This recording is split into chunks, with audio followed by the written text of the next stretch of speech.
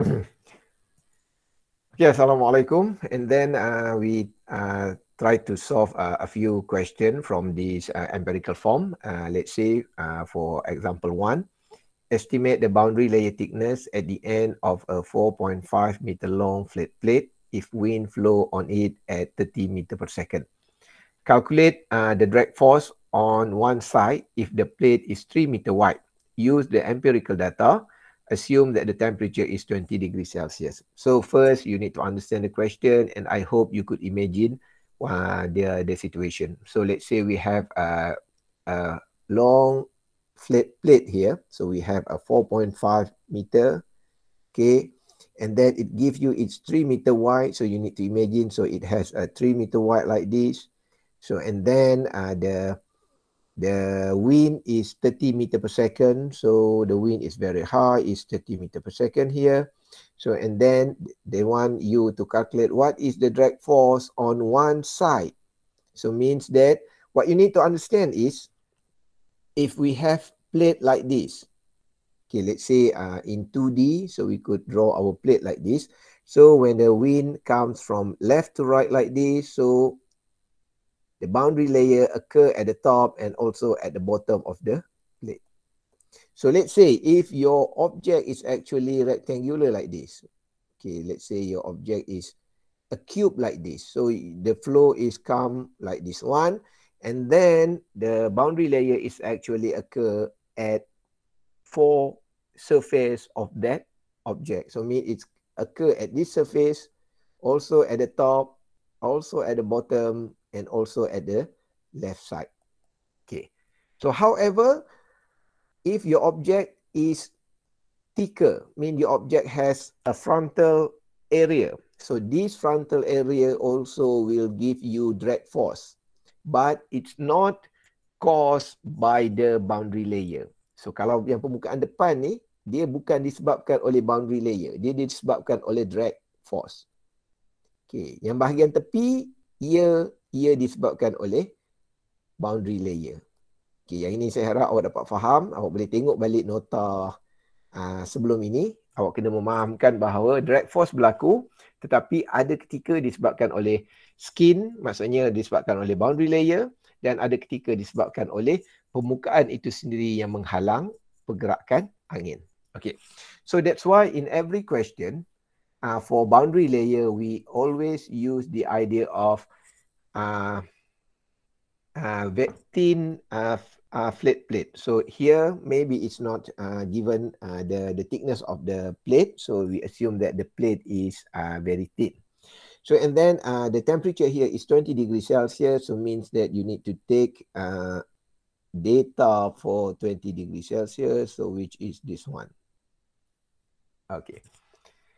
So let's say, so the boundary layer thickness can be calculated by using this equation. So this is the equation that I shown you in previous notes. So however, we need to define the value of shear velocity. So shear velocity can be calculated as this one, tau naught over rho square root. And then we could calculate the value of tau naught by using this equation. So CD 1 over 2 rho U square, and the value of CD can be calculated by using this equation. So everything is actually given in the notes. So and then we need to calculate the value of Reynolds number here. So Reynolds number is rho UX over mu or UX over nu. So this is nu, which is the kinematic viscosity.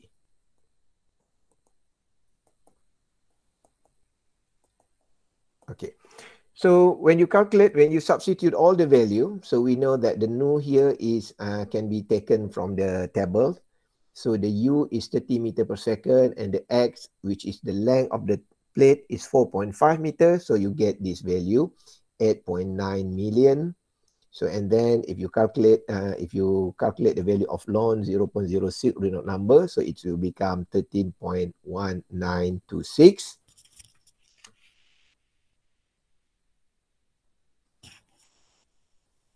So then from that value, we could calculate the value of tau naught. So it is equal to 1.416 Pascal.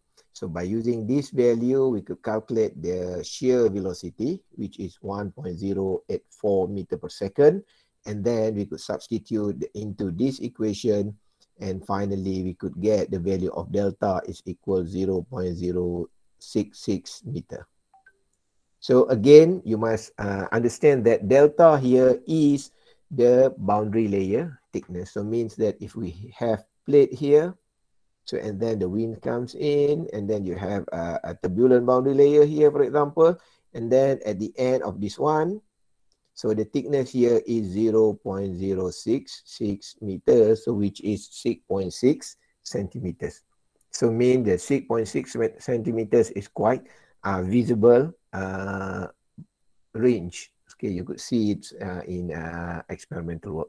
Okay, by right, so you will have two boundary layer, because at the bottom it also give you same phenomenon. Okay, so this is the value of delta.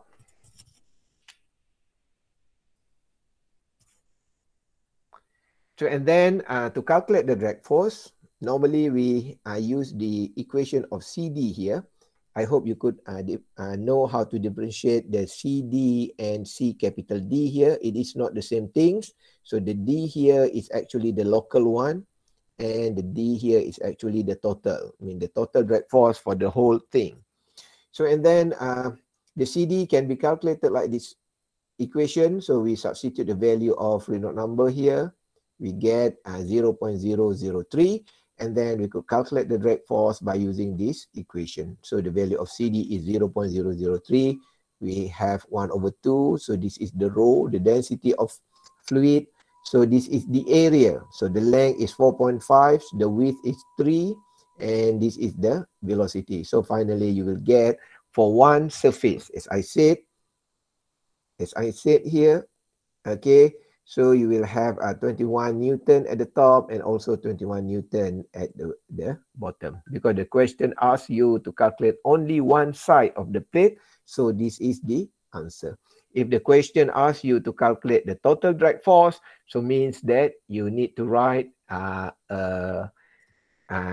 assumption. Okay, you may write, okay, the drag force occur at the top due to boundary layer is 21.94 Newton. So the drag force that occur at the bottom also will give the same amount. So the total drag force is 21.94 times